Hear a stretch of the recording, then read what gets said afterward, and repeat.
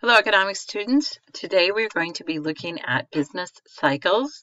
This is learning target 4B, and the learning target is to be able to use the business cycle to explain how overall levels of output, employment, and prices in an economy fluctuate.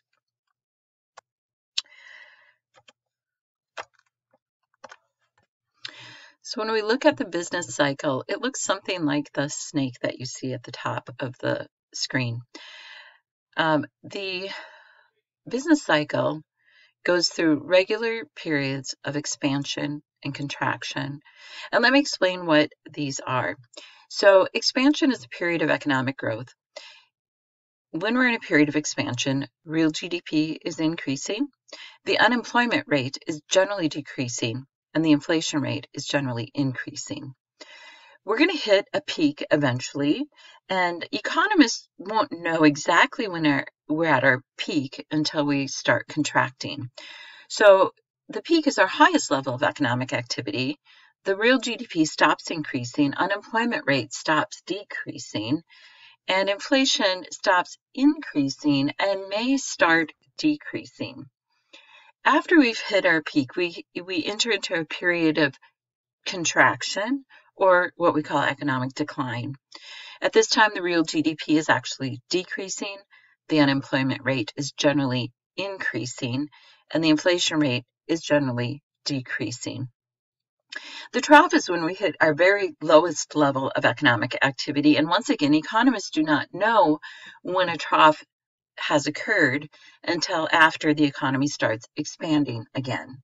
So we'll see the real GDP stop decreasing, the unemployment rate stops increasing, and the inflation rate stops decreasing and may start increasing. So this cycle will continue to repeat itself over years or months, but it is inevitable. So, is it a recession, a depression, or just slow when we're in a period of contraction? So a recession means that the real GDP has fallen for at least 6 months in a row. If it goes longer than that, a prolonged recession, 6 to 18 months long, then we have entered into what's called a depression. Now, people who are quite old, in their 80s or 90s, can remember the Great Depression. They were children during the Great Depression, which lasted from about 1929 to 1942. My dad was a child of the Great Depression, and his family was extremely cold.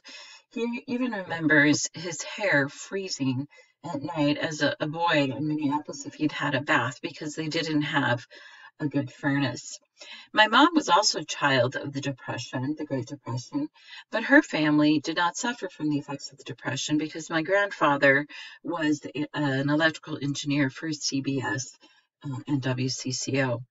My dad's father, on the other hand, had a hard time finding a job. He was an immigrant, and he had a very difficult time providing for a family of 8. However, the generosity of his family was quite astonishing considering how poor they were during that time. So we really want to avoid a depression, and the government will step in if they feel like we are heading towards a depression. We attempt to keep the business cycles fairly stable. We don't want periods of extreme growth or decline. These are not desirable. So why do economies contract? Well, first of all, there is something called an economic shock.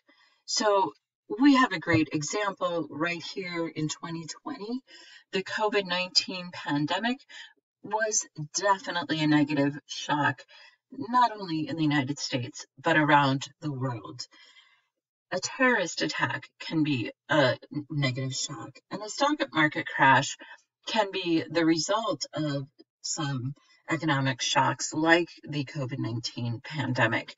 And then, as we've seen, a vaccine starting to be on the horizon, the stock market starts to grow again, and we enter a period of expansion. A rise in interest rates is something else that makes it more difficult for firms or individuals to borrow money. this might lead to a period of economic contraction because firms do need to borrow money to invest in capital goods. Individuals need to borrow money if they're going to buy a home. And then shortage of raw materials, for example, oil in the past, has caused overall price increases, and this can lead to an economic contraction. How do we know if a contraction or an expansion is occurring? We use something called economic indicators. Leading indicators, something like housing starts. If you see an increase in housing starts, and this is reported on the news monthly, they will tell you housing starts are up by X percent. This indicates confidence in the economy and most likely an expansionary phase of the business cycle. Coincident indicators include something like the real GDP. If it's shrinking, the economy is contracting. If it's increasing, the economy is expanding. Inflation is also another economic indicator of the business cycle. Lagging indicators, this means we don't see them until after contraction or expansion occurs. So unemployment rates are definitely a lagging indicator. So businesses may start investing and they may start expanding, but they might not start actually hiring people, thus reducing the unemployment rate until they're very confident that they're in an expansion phase of the business cycle. So that's why that is a lagging indicator. It's one that comes a little bit later after expansion begins and leads up from the trough.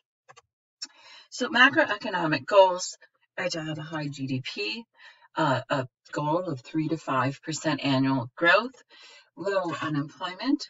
The natural rate is 4 to 6%. When I graduated from college, I think I mentioned the rate was something like 14%.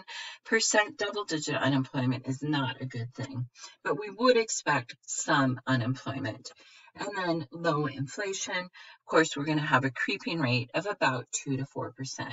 So these three things, GDP, unemployment, inflation, have been the focus of this unit, and they are reflected in the business cycles. I'd like you to keep in mind the following. Business cycles are to be expected. Expansion and contraction will occur throughout your life.